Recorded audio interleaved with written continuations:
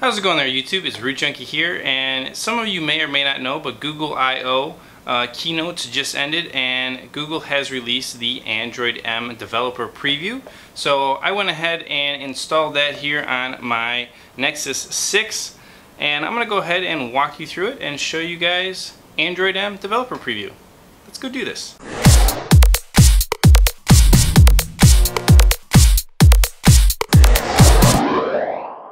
So let's check out Android M developer preview on my Nexus 6. I'm super pumped to show you guys this, and we're just going to walk through some of the new features here in Android M. So just you can see you've got the standard shortcuts right here on the lock screen. We'll go ahead and open it up, and this again looks pretty much like Lollipop, right? Google Now on the side, kind of standard. So some of the things that you'll notice that have changed are going to be your app drawer. So app drawer is now alphabetized and has letters on it. It also has your most frequently used applications right there on the top, which is pretty cool. And it also has the search feature where if you just type something in, it will, come up and find it for you very easily. So very nice, very easy to use. You can see this doesn't change. Your folders look pretty standard, scrolling. But let's go into some of the other features. So one of the new things that you're going to notice here with Android M is when you hold down on this, it opens up this Google Now cards that's going to be for whatever you were viewing last. Well, in the preview you can see this has not been enabled. Right here it says cards about the screen you were just viewing aren't available in this release. So when Android M becomes official, you'll be able to go to like something in here in Google. So maybe you're going to go to Android M, you're looking at something, and you just hold this down, and it's going to give you even more information about what you're searching for, what you're viewing. Maybe you're on a YouTube, maybe it'll bring up the YouTube information for the YouTuber or something like that. So that's going to be really awesome. Now in the preview, one of the things that's nice with it is if you're in some kind of an application, so let's say you're in your Pictures application and you want to just get to your Google Now activation, you can easily go like this. Okay Google, how old is Brad Pitt?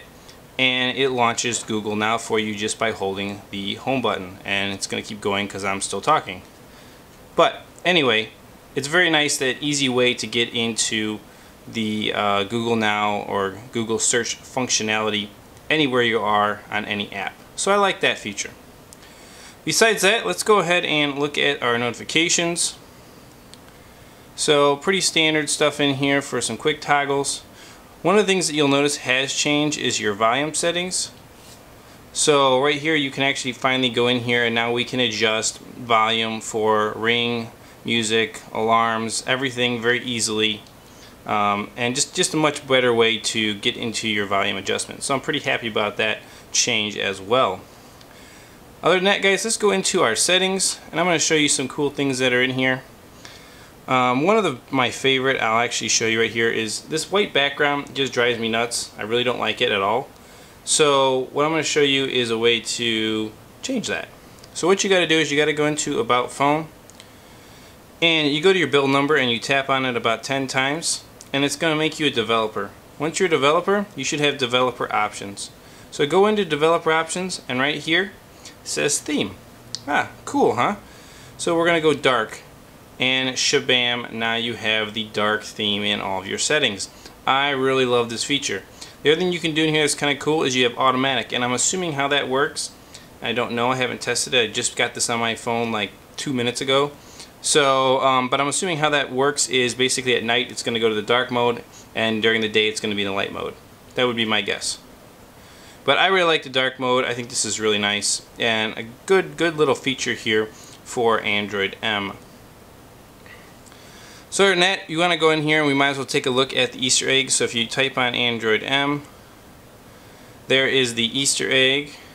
Now we don't have a Flappy Droid game in here. If you hold down on it, all you get is, let's see, there it is, that little guy right down there. Kind of goofy, but is what it is. This is the preview. I'm sure it'll be different when we have the actual full Android M release. Now I've heard it's rumored that we're actually going to be on or what Android M is standing for, is milkshake. I'm curious to see if that comes to fruition or not, but somebody's Moto 360 watch that I saw on Google I/O had a milkshake on it, so maybe so. We'll see. We'll see. That's always a possibility. This is kind of cool right here, Google. So Google settings got added into the settings menu, which makes sense. It used to be an app, Google Settings, and now you can do it all through here. So I kind of like that. That's nice. Helps you manage it all. You can see here ads, Google Fit, search and now, security, set up nearby devices, history. It's all right here. It makes sense for it to be in the settings tabs. So I'm a big fan of that improvement. Let's see what else we have in here under battery. This is pretty standard. Yeah, battery saver and all that kind of stuff. See what else we have. So yeah, pretty standard here too. But the rest of this looks pretty basic. Definitely a big fan of the new app drawer though. I think this makes sense. See most recent applications it changed because I launched Calculator. This thing's very smooth, very fluid. Here's your recent applications. Oh, I tapped Google now again. See, hold that down and it brings up that screen. So I'm really looking forward to seeing the official release of this on my Nexus 6. Hope you guys have liked this little kind of demonstration showing off a couple of the things that I found in the first 10 minutes I was playing on the device. I'm really excited to run this, probably start using this thing as a daily driver again and see how Android M Preview runs on the Nexus 6. Stay tuned for more coverage here on the Nexus 6 and all of the Android news with Google I/O, and we'll catch you guys in the next one. Root Junkie out.